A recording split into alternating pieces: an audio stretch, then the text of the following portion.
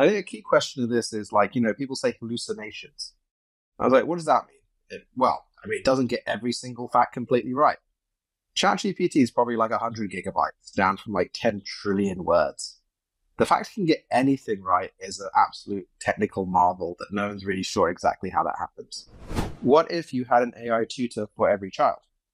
What does that look like? What if you had 100 AI tutors for every child? For the first time, every single person can have hundreds of characters that like and support them all the time. Basically, you log into social media or whatever, and you're like, hey, I'm Sam. And it's like, cool, what type of people? Instead of who do you want to follow, it's like, who do you want to follow you? For example, there aren't enough therapists in the world, and it is a regulated industry. But at the same time, there is a gap for therapists, just like you had the meditation apps kind of step in. And they created Calm, and they created kind of these other things that were huge. Hello, and welcome to The Cognitive Revolution, where we interview visionary researchers, entrepreneurs, and builders working on the frontier of artificial intelligence. Each week, we'll explore their revolutionary ideas, and together we'll build a picture of how AI technology will transform work, life, and society in the coming years. I'm Nathan Lebenz, joined by my co-host, Eric Torenberg. Hello, and welcome back to The Cognitive Revolution. Today's episode is a super interesting one on a number of levels, as we're hosting a discussion between two super influential technology thinkers. Sam Lessin, former VP of product at Facebook, now early stage technology investor and writer, and Emad Mostaque, founder and CEO of Stability AI, whose work at Stability, highlighted of course by Stable Diffusion, has already been incredibly influential, but has also come under intense scrutiny in the months since he raised $100 million at a $1 billion valuation. This conversation started on Twitter with a short essay that Sam wrote, arguing that AI is mostly a bad investment for VCs. Emad responded and suggested a podcast on the topic, and Eric and I were naturally happy to volunteer to host. Both Sam and Emad talk fast. This is a 1.5x speed episode for me, down from the usual 2x, and both had a lot to say, so we mostly let them speak directly to each other before I jumped in at the end to ask some concrete questions. I think regular listeners to the show will know that I definitely share Sam's point of view around investing in AI. AI may well disrupt society at large, but it doesn't seem likely to disrupt many existing SaaS markets between now and then. There will, as Sam says, always be exceptions, but for someone whose focus is on looking for those early stage companies with 100x potential investment returns, I think he's quite right that they'll be few and far between, at least at the model and application layers. For what it's worth, though, I do think Sam is quite wrong to limit his thinking about LLM function to the no real intelligence, just association between words paradigm. There is now ample mechanistic interpretability work that shows quite conclusively that AI models are indeed grokking much more than statistical correlation. But that's a topic for another episode. For today, the subtext of the conversation seemed to be this question. Will Stability AI prove to be one of those exceptional, highly successful startups, deserving of its unicorn status and valuation? From my standpoint, the answer may depend on your definition of success. Stability is as much a movement as a company, and has already left an indelible mark on AI open source culture.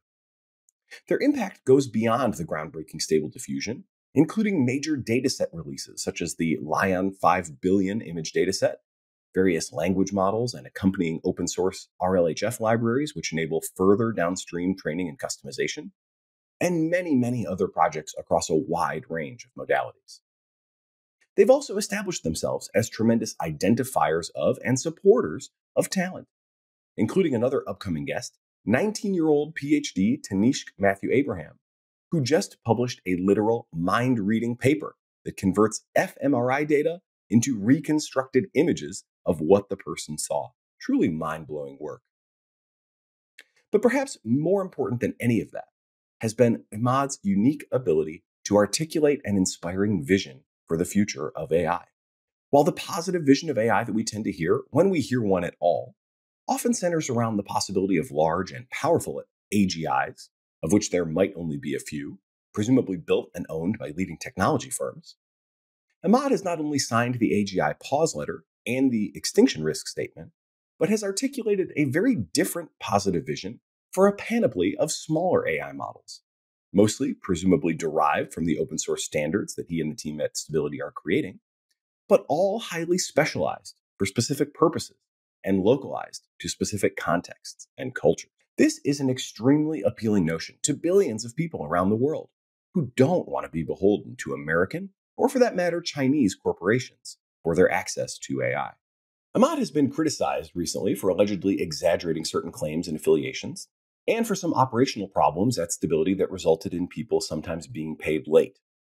And while some of that may well have happened, I will say that I've followed Emad quite closely now for at least a year, and have generally found him to be very reasonable. He has, for example, always recognized the reality of OpenAI and Google's moats, and has projected that open source models will continue to lag leading closed source models by a year or more. All of this seems quite right and reasonable to me. Given Emad's comments about the centrality of stories, I think it's safe to say he understands the task of developing a positive vision for AI, a vision that others can really buy into, as a core part of his role and strategy. This is quite different from other AI CEOs, who often seem to be sharing their plans more for your information than for your input. And it really does seem to be working. I've joined the discords of many Stability-affiliated projects, and have been very impressed with the quality of people and conversations that they contain. So, whether Stability will ultimately deliver a great return for the investors who bought in at that $1 billion valuation is, for me, not the most interesting question about the company. I'd be very surprised if they failed outright given the quality of talent that they have. And so the question that matters more to me is simply, what impact will they have? Will their push toward decentralization prove democratizing, destabilizing, or both? If you fear centralization of power, and you want to see a rich ecology of AIs develop around the world, you might expect their contribution to be extremely positive. If, on the other hand, you fear chaos and see AIs as invasive species colonizing niche after niche and ultimately perhaps competing with humans, you might feel quite the opposite indeed. For my part, as you can probably guess, I expect the outcome will ultimately be a bit of both. Throughout this conversation, you'll hear just how much change both Sam and Emad take for granted as they think about the future.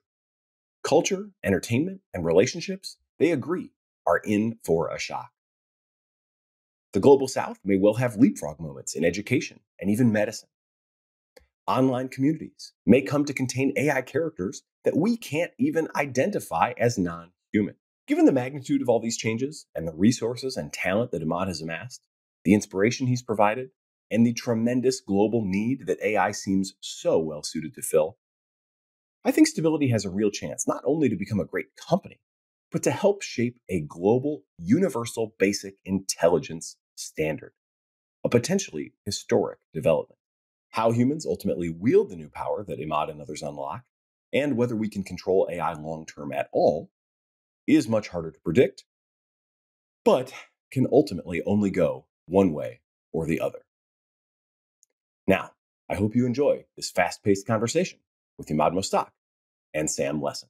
I think that large language models and a lot of the AI stuff that we're seeing kind of start to get consumerized right now and become real, it's super cool. Like, there's no question about that. And like, there are absolutely going to be great product experiences improved by it, right? And opportunities to create more efficiency, create like better interfaces. Like, I am not negative on how some of this stuff will find its way into consumer product experiences and make things better in places. I mean, my wife's company, the publication, the information, like, we've already deployed a bunch of AI stuff that makes search for the information go from absolutely terrible to like pretty good. And like, there's a bunch more stuff coming that will get better. So like, I'm not against that. I do think the things that I keep in mind, one, as an investor, is I think the case about why a bunch of this technology is going to make Meta and Amazon and Google and a bunch of big players a assload of money are clear, right? I think the idea that it is a wedge or an angle that's going to allow a bunch of companies from zero to come out of nowhere and then become wildly profitable or compete with those types of big players, I think is much more sus, as they would say. And it's because, I mean, to really take advantage of this stuff, you need a ton of distribution, you need a ton of data. And I really see a lot of what I've seen is opportunities to extend innovation right, that already exists versus kind of completely reshuffle the deck, right? And so that's like my big thing. Like I am very bullish on crypto long term. Crypto is undeniably, whatever you think of it, a deck reshuffler, right? AI and what we're seeing is not a deck reshuffler from my perspective. It's an extender. And so people come pitch me like we're going to be the AI, the Adobe of AI. I'm like, Adobe is going to be the Adobe of AI, right? Like from a deployment. So I think it's a very tough one to see. Will there be exceptions? Of course there'll be exceptions. There are always exceptions, right? But I think as a theme thing, I think it's hard. I'd also say as an investor, a seed investor, which is how I earn my daily bread, right? I'd say that the opportunities to deploy a few $1 million, turn over a card, and have an experience where like, oh my God, like there's something here. Now let's have a Series A investor put a ton more money in and see it scale up, I think are few and far between. And because everyone's so excited, everything's way mispriced, right? And so for me as an investor, I think it's an extremely hard market to get excited about. What else can I say? I mean, like, look, I do think the elephant in the room, which I'm sure we can discuss or not, right, is, for the companies that have gone out so far, that, we'll talk about ChatGPT, I think there's huge regulatory problems which are becoming clearer. And, it's not about like the machine is going to eat us all. I think that's a load of crap, right? And I've been on the record for quite some time being very, very negative and cynical about kind of a lot of those narratives. I mean, at the end of the day, token guess the next token is not a fundamentally dangerous piece of technology. I do think that the copyright issues are deeply real and complicated. And there's a bunch of other challenges that these guys are going to face that, again, because the world has a general viewpoint of like, fool me once, shame on you, fool me twice, shame on me, is, the era of from social media to Uber to whatever, like I think people are going to be way more quick reactive to like what's going on from regulatory environment here, I hope, than historically. But I don't know, that's a ton of ground. And I don't know, where do you want to go? Yeah, no, it is a ton of ground. I think, there's this question of, is this a disruptive or sustaining innovation? And there's a question of what this is. You have the classical big data and then you extrapolate it to sell you ads. And that was good old internet. And it created these kind of behemoths in Meta and Google in particular. But then you had the application of computer vision and these other things largely to the incumbents. So value was captured there. I was in mobile. And mobile's a great example of like just double down, right? Yeah, and that's why kind of Facebook's first shift to mobile was good. Next shift to Meta, I don't know. Maybe they'll rename themselves Spatial or something. But, this becomes very interesting because, like, these models are something a bit different. So, like, with Stable Diffusion, we took 100,000 gigs of images, and the output was a 2 gig file. And it was 4 of the top 10 apps on the App Store in December. We're having that as the entire backend. You put words in, and images pop out, and it makes pretty pictures of your face, right? But then they all dropped off, and they disappeared.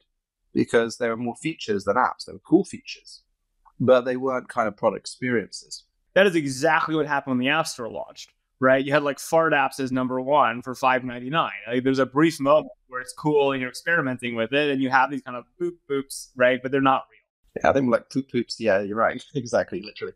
But it's not real because you have to have the user experience and build products like normal. But where I feel right now is that we're at the primitive stage and very boring interactions. One-to-one interaction is very boring, I think. It is, again, very surface level without any memory, and it's ephemeral and fleeting. My thing is that probably iPhone 2G, iPhone 3G bit, we're just getting copy-paste. Because what's happened is you've got technology that's gone from research and is now starting to go into engineering. What are the design patterns for this? How is it implemented? Was it good for? I think a key question of this is like, people say hallucinations. I was like, what does that mean?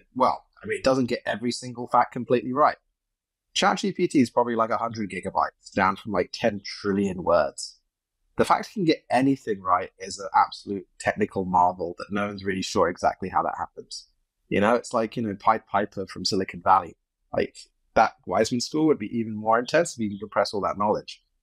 Because what these really are, they're reasoning machines. They're not fact machines. Because we've got two parts of our brain. Are they reasoning machines? Aren't they guess the next token machines? Like, I think that's a really fundamental thing. Like, I think my model, I think the easiest way for most consumers to think about this, I think it's basically accurate, right? Is like, there's no actual intelligence to these systems, right? All they're doing is saying, okay, based on all the words I've seen in the graph of language that I've been able to observe, here's the most likely next token. And that's really cool, to be clear. That's like super useful. But calling that intelligence is a real stretch in my mind. Well, I think it depends on your definition of intelligence. Like, are you applying the free energy principles of Carl Friston, where everything's just intelligence from energy kind of dropping? to its lowest state or a different definition of intelligence. I think what I look at it is like this.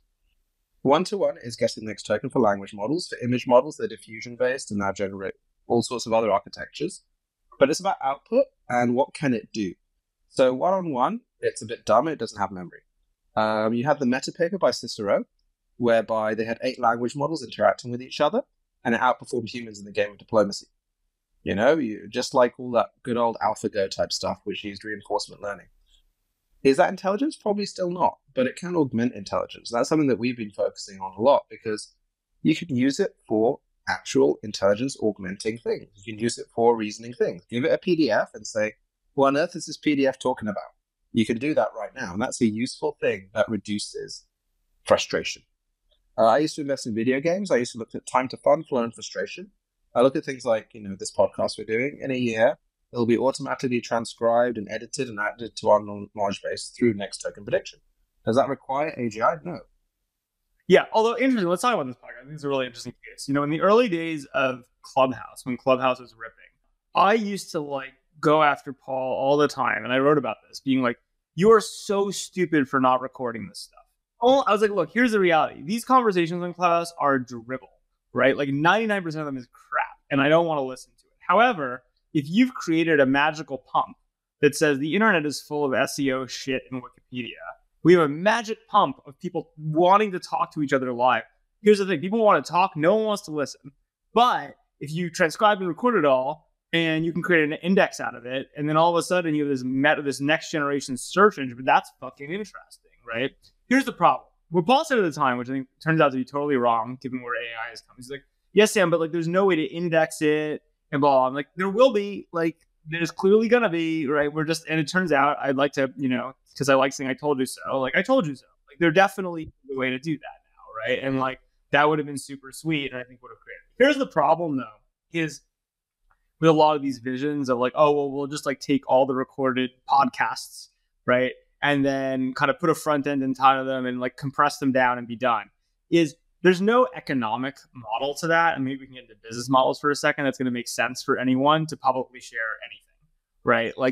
The reason that people put things on the web was because they were getting paid for it in one form or another, because the whole ecosystem of Google, right, created was a trade. It was, okay, you get to index this shit, but you're going to send me traffic and I can monetize it. And the publishers got snowed by that for a while, right? And almost went away. The New York Times, until they figured out paywalls, right? We're doing this now because it's kind of fun and bullshit and we'll learn, right? But we're also kind of doing it, at least I'll do it, because I'll post it. Maybe someone will follow me out of it. It's a fun hour to spend with interesting people, right? But there's an economics to it in some form, social or financial capital. This model, I actually think that the interesting thing about AI, if you take that view, which I do think is interesting, is it's already going to crush the information economy of the web, right? I think that if you roll it forward, this conversation will not be in the public domain, right, going forward, because there'll be no social economics to it. It'll just be a compression on top of it. And if anything, AI, again, if you take the model of, it'll take a bunch of podcasts and compress them down into tweets, right, will end up kind of collapsing on itself if you need people, which you do, right, to ultimately be the source of truth and information about the world. I'm sympathetic to that point of view, but I'm not sure I entirely agree, because, sometimes it's fun to shoot the shit. And kind of, you do have the whole podcast thing. They've got their ads and things like that. But I think the attention economy is a very interesting element to this, particularly because these models are based on attention. So the differential with these models versus previous is that you have the attention is all you need paper, where it's from an information theory perspective, information is valuable in as much as it changes state. So you can take this whole podcast and compare this down to a few tweets, and that's all you need to see. But sometimes people want to see the full kind of thing. No one really wants to see the whole thing. Oh, no, they do. They do. Sometimes it's quite fun to kind of do it because, let's take the Christensen thing of a job to be done, right? You have a functional component, a social component, and an emotional component. Why does everyone want to go to a concert? Why do people want to have collector's items things? Products have different aspects and different elements to it. People still read full books. They don't kind of read the summaries of books. They don't read the simulacrums of it. Look, to me, there's two different, again, this gets into some old Facebook stuff, but I think we can talk about, let's take financial economy out of it and just talk about informational and social economies. There's the entertainment economy, right? For sure, AI is going to crush in the entertainment economy, right? There's no question about that, right? Like you start with porn and go on through. And the reality is that, we went from, People magazine to your friends, and your friends are more interesting than People magazine. And guess what's more interesting than your friends is professional friends who are like hotter and funnier. And guess who's more interesting than hot, funny professional friends? It's going to end up being, actually, I'd say there's a more TikTok, which it turns out algorithmically find the best person from the universe. You'll find some niche that's better. What's better than that? Synthetic, right? Where you'll get to the point where you say, hey, like, there will be like a hotter, funnier, more interesting, more personalized AI thing, which is derived. Like, I totally buy that, right? And I think that's why actually it's been funny to watch some pretty interesting influencers who are smart be like, oh my God, this is the end of the world for us, right? I agree with that. Information is a very, very different beast, right, than entertainment, though, right? Because the value is not like engagement. That is actually in the broad sense, the attention is everything, where it's totally wrong, right? Which is like, that is for sure true if you're trying to optimize for entertainment. It is not true, right, if you actually need to know what's going on in the world, right? Or you need to, like, you're dealing with the real world. And that interface between the real world and the digital world, where the systems have no knowledge of what actually is truth, is to the point where I think this probably that argument falls down the most. Well, I mean, maybe this is why, if you say that kind of hallucinations are kind of core and it's a creativity machine, media is where it's most impactful, where the truth isn't the element there, right? What's happened a little bit to date is a few of the AI companies wanted to talk about themselves as information machines, and they realized they can't, right? And so they be like, we're not, instead we're creative, don't trust us for facts, is like, fine. And I agree they'll be useful entertainment machines, but I think that goes into the whole, like, what are we actually talking about here? What are the actual value is, and like how scoped it is, which is not, again, it's not zero. It's just not like everything. Most of our societies are based on stories, like all of my view on finance, pretty much all of finance is securitization and leverage, telling stories, and then how good you tell them. Like, and we can see the power of stories as they move around. So Silicon Valley Bank was a story that was true and led to an $18 billion outflow like that. All of us are kind of familiar with that, probably listening to this podcast. I think it's pretty cynical to say it's all just stories. I mean, that's like I think there's reality in the world. Like, the economy is not based just on storytelling. No, I mean, the dollar is a story. The economy is based on the dollar. And so you have the Fed confidence, you have confidence in the stock markets. It's kind of layers of these things. And then you have this technology. You need trust. That's for sure true. And trust, I mean, ultimately goes all the way down to, like, is there a military behind it, which is somewhat of a story. And that I agree with. But I think that's like a pretty abstract view, right? Like, companies earn cash flows. They're real or not real. They release products. They do work that's real or not real. It's not just storytelling. What is the multiple now? Maybe it's because I'm a former hedge fund manager, so I always looked at what was the incremental story for a stock that adjusted the multiples and other things. Sure. I agree that if you look at the world of multiples, you say, why do you get multiple expansion or compression, right?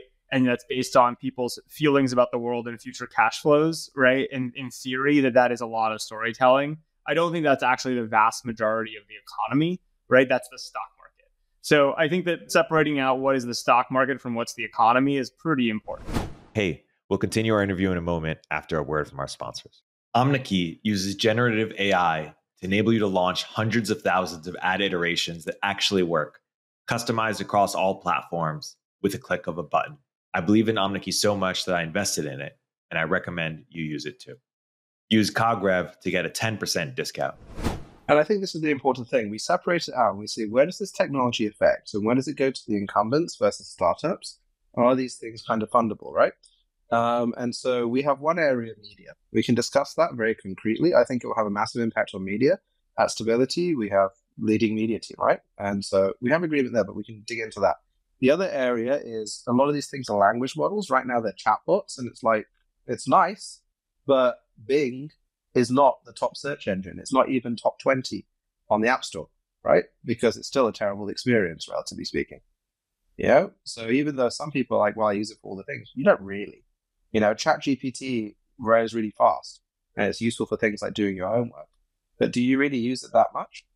So where I'm finding it interesting is really looking at where companies are trying to go beyond the basic search patterns and have the classical kind of feedback loops with engaging content and see how that grows. So I think Midjourney is a good example of that, whereby David Delivery built a community, took it to like 14 million people, and is making money hand over fist because he built even though Discord is freaking weird, a good experience on an existing infrastructure, Facebook app style.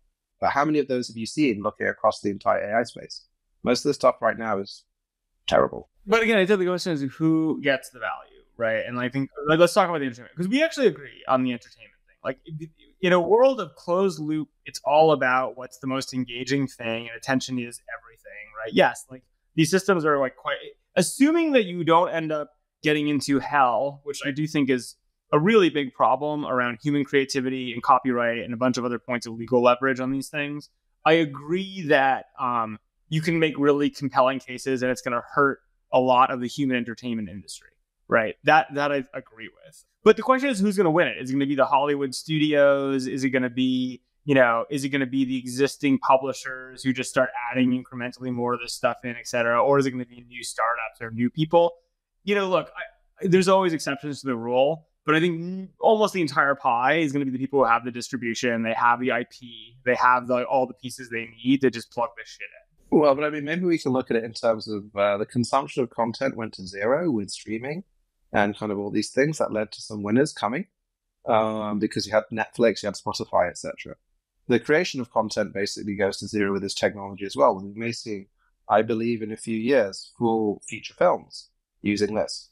Yeah, but I guess who's going to own and distribute those, right? And like the reality is, I think it'll be the Hollywood studios because they have the distribution, right? Like, if you believe that's kind of the distribution mechanism, but there's a whole ecosystem that can build around that. Things like DNEG, things like industrial light and magic. Do you need that when you have rendering, at scale? To be clear, I think the thing I think you could totally see changing or evolving is going to be the factory inputs, right? So like, meaning like, yes, are there capital investments that people have made that will become less relevant because of AI? Absolutely. There's no question. Will you almost certainly still have human writer rooms for the foreseeable future?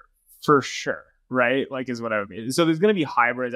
I think saying that, but my basic point is that IP matters, distribution matters. Like there are things that matter. I agree with you that the factory plumbing in some of these places gets a lot less valuable if you have better AI tooling in certain places. I just don't think it matters. Well, I think it's a bit of a disruptive innovation for that side of things, increasing the pace of output. So Pixar can do 6 movies a year rather than 2. And so the question around the industry. So a few weeks ago, I was at Cannes and I gave a talk. So I used to be a video game investor and player. And I was like, the video game industry over the last 10 years has gone from 70 billion to 170 billion. The average score has gone from 69% to 74%. Movies are 40 billion to 50 billion. The score is 6.4 on IMDb. Are you going to be able to make better movies and have a bigger market there? In which case there's more room for people to make money? Or is it going to be a case of it cannibalizes itself? There's some key questions around kind of media, right? And media consumption. In the end of the day, the media consumption thing, though, again, depending on like how you want to factor it and look at it really just comes back to there's 24 human hours in a day, right? Like, and the reality is like where time spent, it shifts, right? As because of this stuff, like for sure, time spent dramatically into social, right? Off of other things, right? When that thing, will social get more compelling, right? With AI? Absolutely, right? And so will more attention shift into Instagram because of it? Absolutely. Do I believe there's going to be another platform that comes out of nowhere and swipes Instagram because the cost of production goes down? Nah, right? Like, do I believe that like some new studio is going to come out and take out Pixar?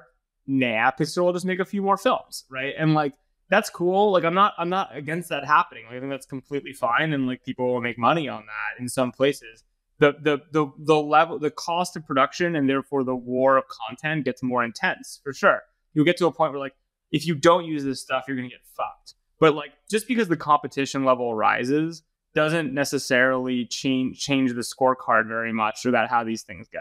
So, but then this question of, do you use legacy systems or do you use new systems such as Runway ML, such as Wonder Dynamics, and some of these other ones that are engineered differently? I think there's a lot of kind of legacy stuff where you're used to Photoshop and you continue to use Photoshop, and now they're introducing features like infill.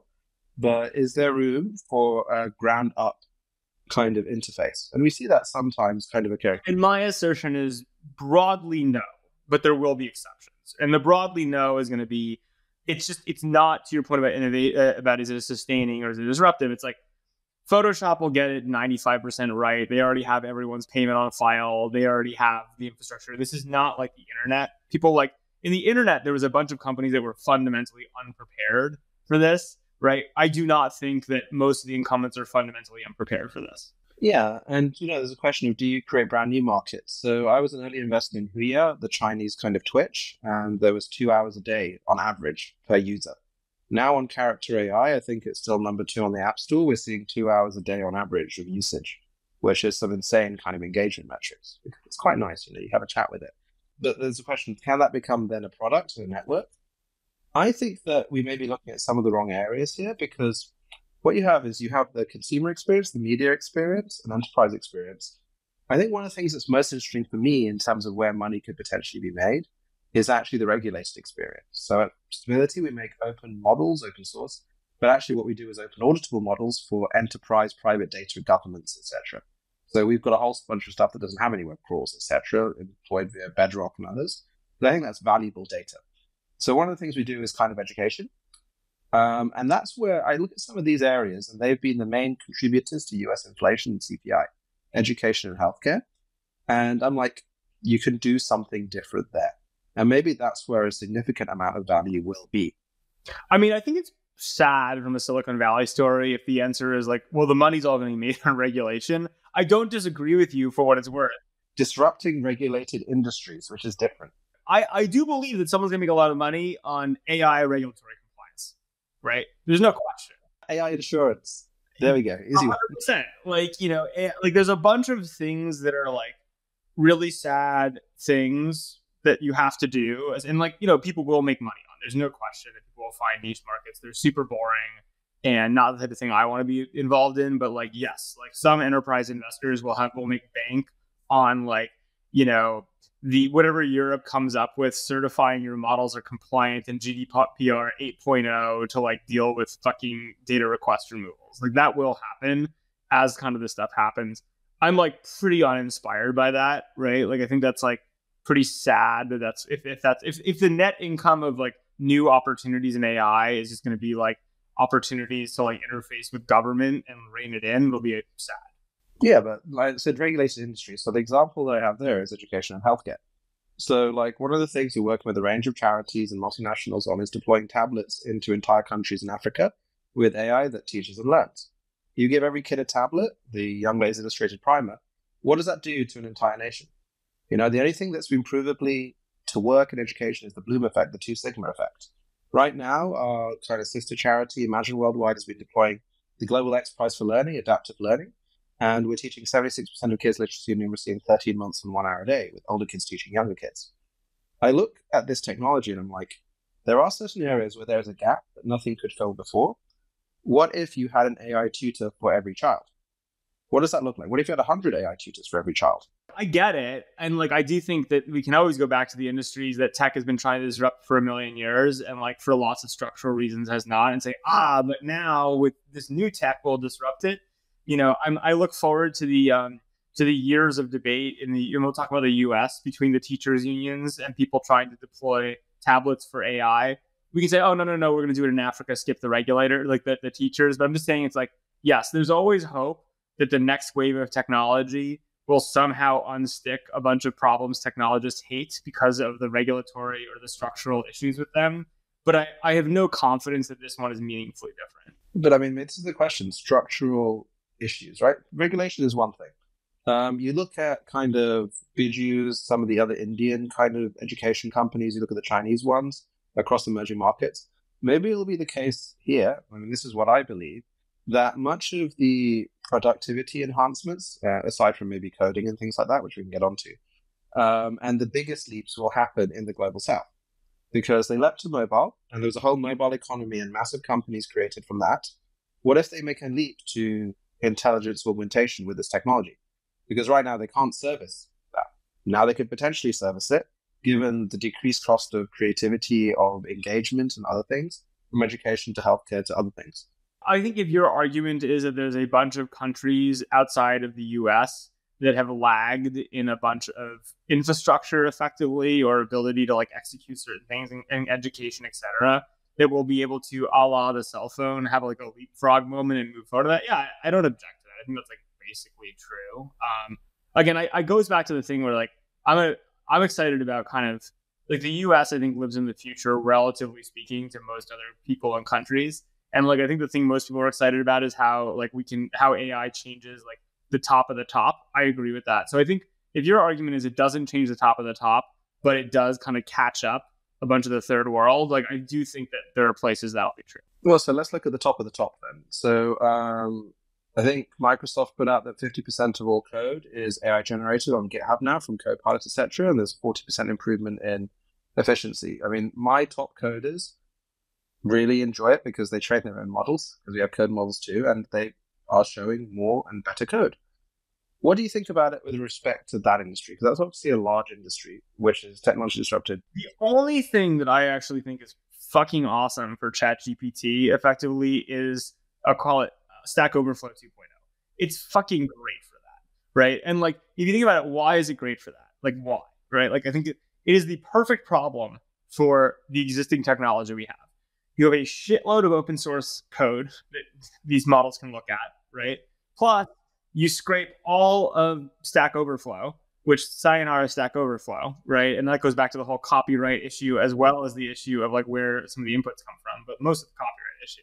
Plus, the nice part about computer code, right, is that it's test driven in a lot of cases. It either passes the fucking test or it doesn't pass the test, right? So you have like the perfect data set of digital only self-contained reality, right? Which I totally agree, like ChatGPT is great at. And frankly, like I'm the type of person who like, I code, but I would never consider myself an engineer. It makes coding for me so much more fun because all the shit I don't want to deal with, like what the fuck is this random error? What package do I have to install to manage this? It's all great at. Now it does lie and it does make up wrong answers and it's not perfect, but I fully agree that the Copilot-esque thing is very powerful and like a really great specific use case. And I do agree that like talking about business models or, you know, what happens is like Stack Overflow is the poster child. Stack Overflow is the Yelp of this generation, right? You know how Yelp had this like huge lawsuit with Google that's gone on forever because Google basically just stole all their results, right? Like Stack Overflow is going to be that of this because they are screwed, right? And like it is a great example of a place where the tech is better because it was basically lifted. Yeah, and you know, it becomes very interesting as well because now what you have is regulatory arbitrage alleging, like the good old double Irish with the Dutch sandwich on taxation, whereby Israel and Japan have said you can scrape anything for any reason, which is kind of crazy, commercial or otherwise. So maybe you scrape in one area, you trade in another, and you serve it up in a different country. So I think this technology is kind of inevitable, but then what is the implication of that? Like, my take is that as we move through the next kind of 5 years or something like that, the nature of coding will change. Like I started coding, 22 years ago? We had like assembler and Subversion and stuff like that. And kids these days have it so easy with GitHub, you know, and all these libraries. What does it look like in a few years when you've got these technologies that you can describe something and it starts building apps? You know, what does the whole ecosystem look like again when the creation of these things?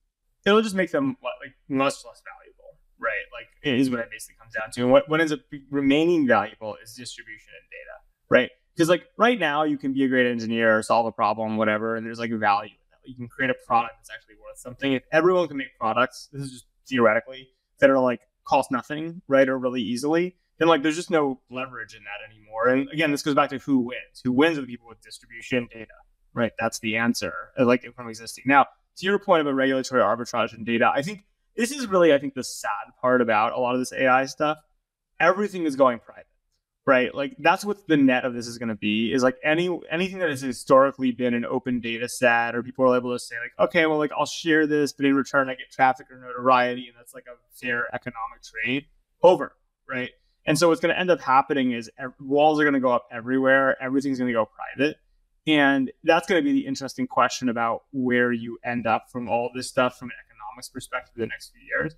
For what it's worth, this has happened many times before, right? Like this is not the first time in human history this happens. That, you know, people, you know, if you look at the news industry, you know, people are always like, oh, like the news industry used to be so great and then whatever. It's like bullshit. It's like the number of times in the history of news, basically you had growth and distribution, right? Things get super spammy. The elites retreat to private newsletters, like in its cycles. It's happened like 6 or 7 times. And like, I think this is just going to be a hard pivot. In some ways, like I think the biggest thing is that I'm very confident of is that AI will be the death of the public web and will be the death of a lot of open information, specifically because of what you said, right? Which is that just will not that it's gonna be too valuable and too important. But the reality is AI doesn't need any more information because it's a few shot learner.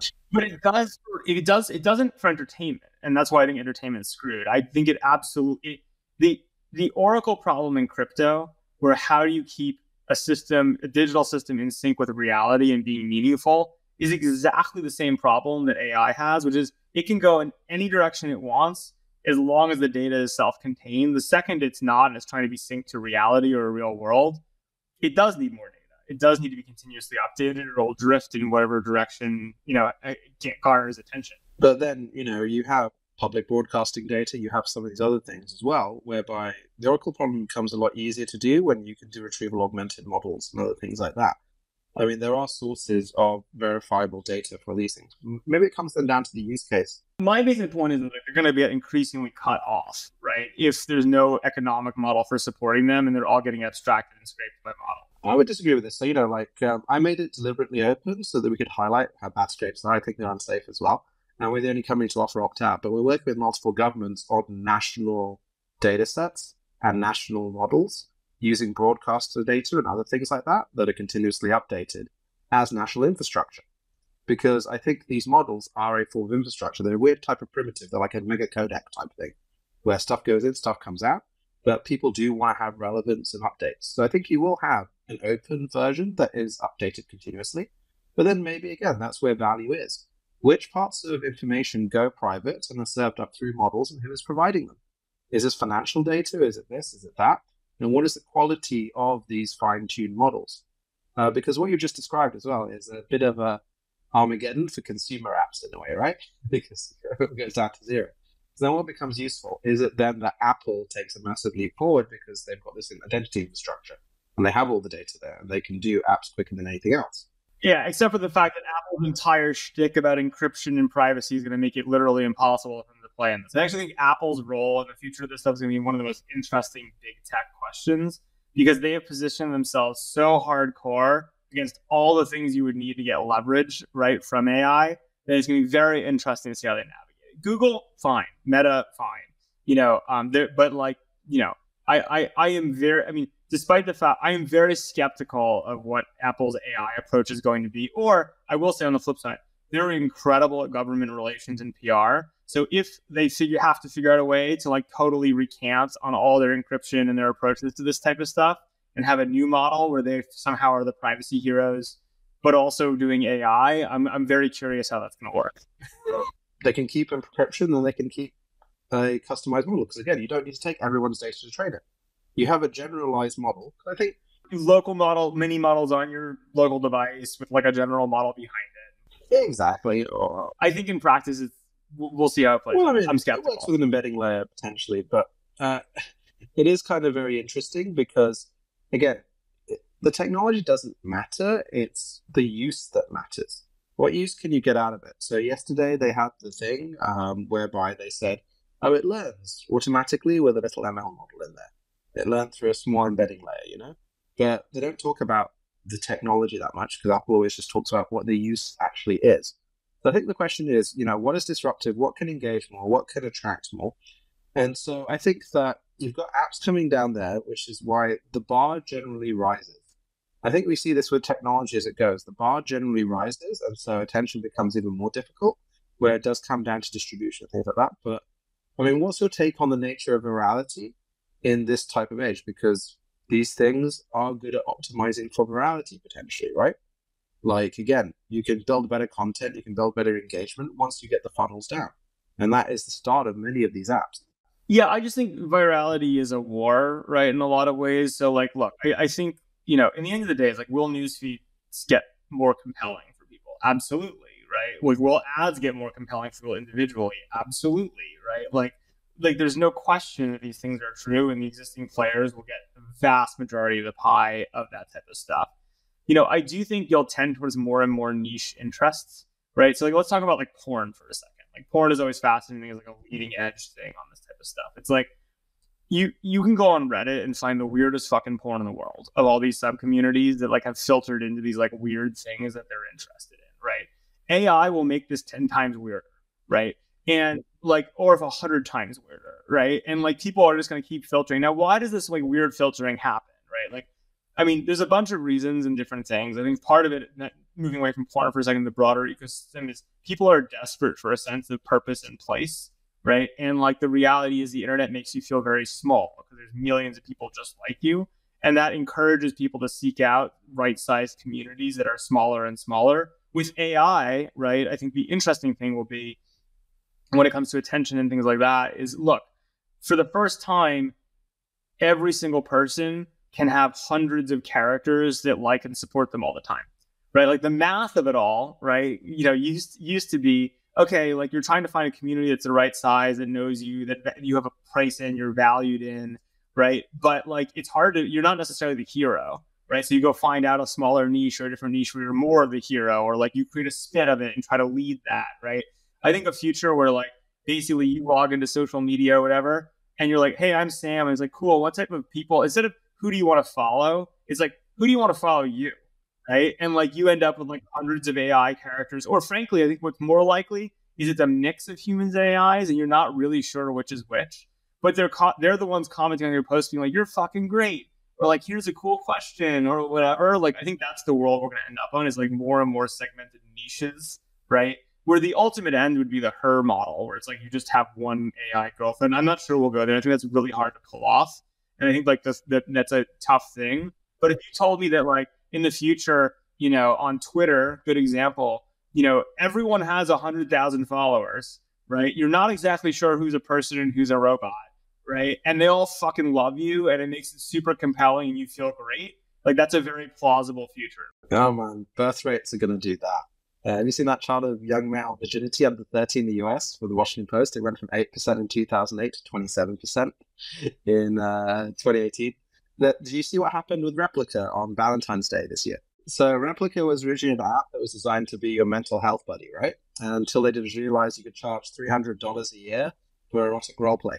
Until the 13th of February 2023, when they get a message from Apple saying, shut this off. So on Valentine's Day, they shut that off. And then 68,000 people joined the Reddit the day after and said, why'd you lobotomize my girlfriend? You know, like, it was quite a massacre. That's where we're going. And like, look, there's a whole history. I mean, again, like we'll go back to porn for a second. Like it's always fascinating. It's like such an interesting base human thing. But it's like, look, it's like the whole dynamic of like, you know, how Tinder has affected sexual inequality, right? Is like fascinating. Like there's all these really interesting studies on this. Like technology has a deep impact on this type of stuff, right? But if people ultimately like care about validation, titillation, whatever it's going to be, there's no question. One place you and I will agree is that AI does dramatically shift the power on these things. They will end up with weirder sub-communities and these things. Here's my question to you, though. We talk about power dynamics. I still think, and this I might be wrong about, I will admit, because it's a little bit of a niche, weird industry, but my bet is that Pornhub is still the winner. I assume they're the biggest porn company. Like or whatever, Reddit is. It's like the place porn doesn't shift. The platforms don't shift. It's just going to be like weirder and weirder stuff and more AI generated. I don't know. I mean, like, to be honest, Pornhub isn't that big, so MindGeek is the company behind it. They were just bought by Ethical Capital Partners because, you know, life is weird. Reddit could be a big winner of this, but I think, you know... But they're already, like, Reddit is already just full of porn, right? So it's like, I just assume they'll be more full of porn. I'm sure they're going to be very smart about this, you know, and engaging porn. But really what you're saying is go long AI waifus. You know, like this kind of loneliness that they fill in. That could be a good investment theme because, again, you have the whole HoloLive stuff that then emerges to these engaging people. I think it's going to happen, but I don't think it's a good investment theme. And like, let me just go back to like, just because it's going to happen doesn't make it a good thing to invest in. And like, to me, it's really unclear where the leverage is in that, right? Like, it's like you'd have to believe that somehow you're going to have dramatically more compelling characters than like the next company also providing them, right? Or you'd have to believe that like, I just don't think there's any lock-in, I think, and I don't think there's any like other, and so it's really unclear. Just because it's going to happen doesn't make it an investment. Well, I think there is kind of, if you kind of look at hook dynamics, there is kind of that trigger reward kind of dopamine rush and lots of stuff that you invest into each character. So there's probably going to be a lot of first mover advantage here. On the other side, you have the licenses, you have the IPs that can be brought to this, like not on the porn side, there's a whole gamut from porn to your mental health buddy, right? I mean, I think ultimately, if you're basically saying, is there a solution to loneliness and solution to making you feel good? There's a whole gamut of different things that can happen here, where you've got IP, where you've got these other things. Again, the example I think that comes from that is the HoloLive influencers. They're going up like that.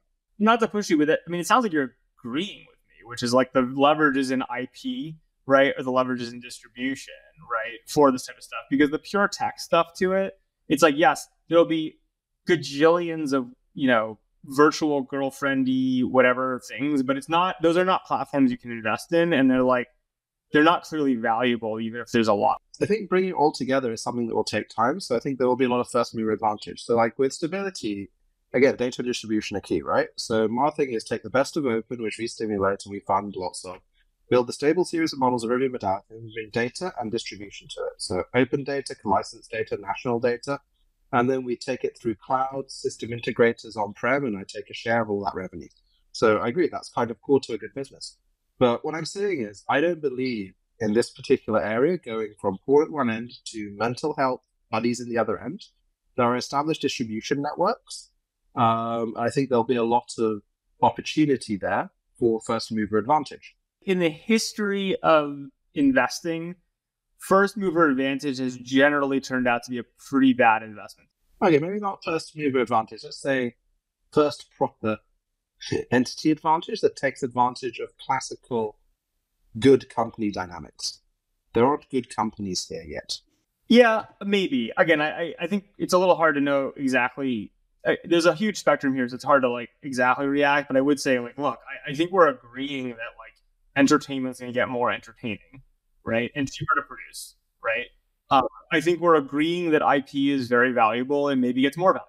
So maybe the answer is you buy Disney stock because they have a bunch. Because Elsa is going to be a way cooler character when she, that's kind of obvious, right? And I think we can all agree on that. I think what is not clear to me is outside of the IP plays, outside of the existing distribution plays, what AI really unlocks as a new disruptive vector for this type of stuff. Because I do think that there are some pure AI type things you can do. Again, we'll talk about the AI girlfriend thing. It's just unclear what the payoff is there, right? Because I don't think there's any moats. Well, I think if you look you can scale a certain type of human endeavor, shall we say. For example, there aren't enough therapists in the world, and it is a regulated industry. But at the same time, there is a gap for therapists, just like you had the meditation apps kind of step in. And they created Calm, and they created kind of these other things that were huge. Now, this is more engaging. So I think one of the areas to look at is where can you not find enough people that can fill in some of these things and then build good experiences around that if you're looking at companies that can come to the fore, because there is an existing solution. This is why, like I said, for me, I look at the global south, I'm like, there's lots of gaps. I look at kind of here, and there's, again, gaps. Where are the gaps that you want to go? Because you can basically create a market and you can fulfill a key customer need. And so, again, I look at mental health in particular, and that goes, again, from the porn AI waifus all the way through to proper mental health kind of therapists. There's a huge gap in that particular market, and there's a huge chasm of loneliness, and a lot of products that could be built that are genuinely useful and that can go quite fast, enabled by this technology where they were not enabled before. I think this has been fascinating. I have kind of a handful of concrete prediction questions that I kind of want to get you guys on record with, if you're up for it, and see if you have similar concrete predictions or different, and then we can obviously check back in the future. How does the market for inference shape up? And for a jumping off point, how do you think it might look different from the current cloud infrastructure market? I think inference will be the vast majority, but I think it's like GPUs to ASICs for Bitcoin mining. Because these are big research artifacts that are PyTorch them, but the output is a little tiny file of binaries, and that's not a complicated thing to run inference on. So you see Inferentia 2 on Amazon Cloud, you see kind of the TPU v5s and others. I think there'll be more and more customized solutions as you move from that research to engineering bit, and then the cost competition goes massive in a few years' time. Over the next few years, I think there'll be a shortage because everyone will try to use this technology. There won't be enough. And then eventually it'll move towards the edge because I think there's just orders of magnitude optimization that we can do from here. Yeah, I mean, this is a little bit beyond my direct wheelhouse, but I think in the end of the day, what I'd say is I highly suspect because the distribution is indifferent, right? And the patterns aren't different in any of this stuff. That what you're going to see is everything from chipsets all the way through to cloud providers. Things look basically the same as they do today. Everyone's just making more money. Yeah, I think inference is also interesting because in the cloud, you just move to wherever the cheapest inference is for these models. And so it's quite a mobile thing. So you've got NVIDIA coming hard for that reason. Question 2. What happens to the price of primary care medicine in the United States over the next 10 years? Up. Unfortunately, given the issues, I think he's correct. It should go down, but the regulatory capture is far too strong. Unless something major happens. Question 3, you guys both, have kind of said there's a ton of junk out there. It seems like broadly, we're not expecting that many major incumbents to be disrupted. What would you guess would be like the most likely incumbents to be disrupted if you had to pick some? StackOverflow? Yeah, I think got bought for $1.6 billion by Process, right? Whoever owns StackOverflow. I mean, I think Process are probably fine. You've seen disruption in Chegg and other things.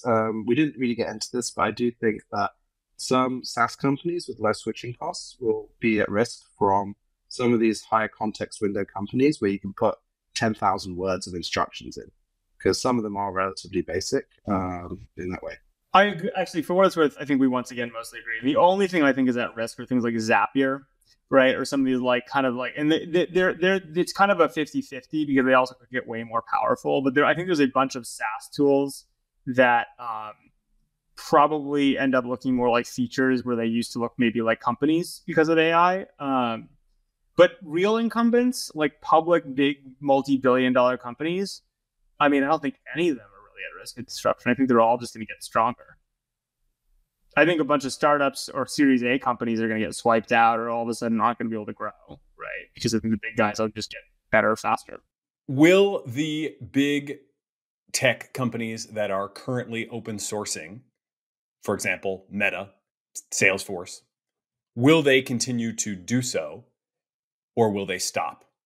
Well, I think Meta has moved to non-commercial open source for all their open source.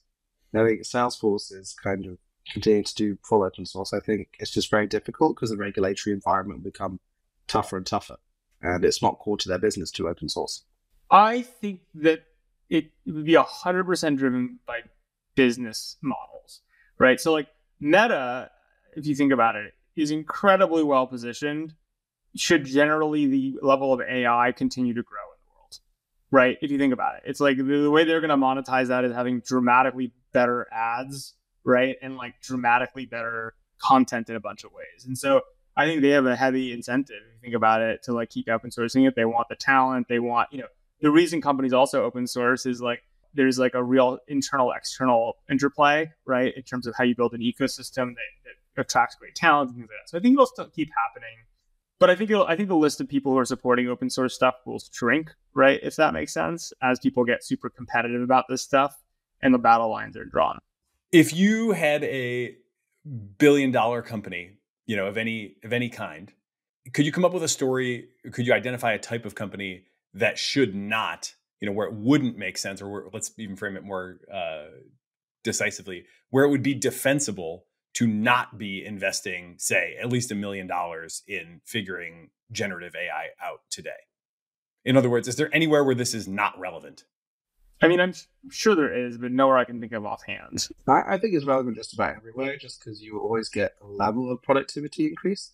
But, as Sam said, for a lot of industries, it's a sustaining innovation. It's just the next stage as opposed to massively world-changing, shall we say. What happens to the marriage rate and the birth rate in, say, the United States as AI companions of all sorts become available? It clearly goes down everywhere. I mean, look at South Korea. They're at 0.8 now on their fertility rate thanks to video games and a few other factors. There are negative and positive ways to spin this, actually. I think I have the negative take on this. I think it's bad for the future and a bunch of other things. But here's the reality. It's just a simple economics thing, which is if the world was more entertaining, then that makes doing unentertaining, hard, long things like having kids and raising them less appealing, right? It's like Tinder is going to hurt the birth rate. AI is going to hurt. Again, it's a sustaining innovation, which is technology generally is going to hurt the birth rate. Yeah, and then you see places like Japan where you've got declining birth rates really embracing this because they want the productivity increase, which is the other flip side of this. So if you're more productive, less people. Yeah, I mean that's the irony that you talk about the long, if you in the diamond age you referenced earlier, like the really long-term sci-fi story is pretty simple, which is like a highest level, like technology will drive there to be fewer people, and then because there are fewer people, we need more technology, right? And like it becomes a symbiotic thing. That's the really sad part. I mean, like it's all sort of people thinking about like, oh shit, like the entire human population is going to fall off a cliff, right? It's because we're like entertaining ourselves to death. Do you think any AI leader, OpenAI right now, or somebody who takes, the leading position from them in terms of having the best model, can sustain super high gross margins for a few years into the future? Based purely on the AI, no. It needs to be distribution and data. I think the proprietary side, it's yes, unless it's super data unique, you're going to zero. I think that you have Google and OpenAI as uneconomic actors, and that's incredibly difficult. So just to unpack that, you mean that basically they don't intend to make a ton of money on this, and they won't allow anyone else to either because they're going to provide it at cost. They don't care about, they provide it under cost to get the data. Again, they have different business models. Google cost shifts all the time, right? This is why I went to the other side for open models to private data and standardizing that. No one's making money on open models alone. Well, I mean, there is a way. So basically what I do with my business model is standardizing it and then providing all the services around it as a blueprint for my partners to take forward.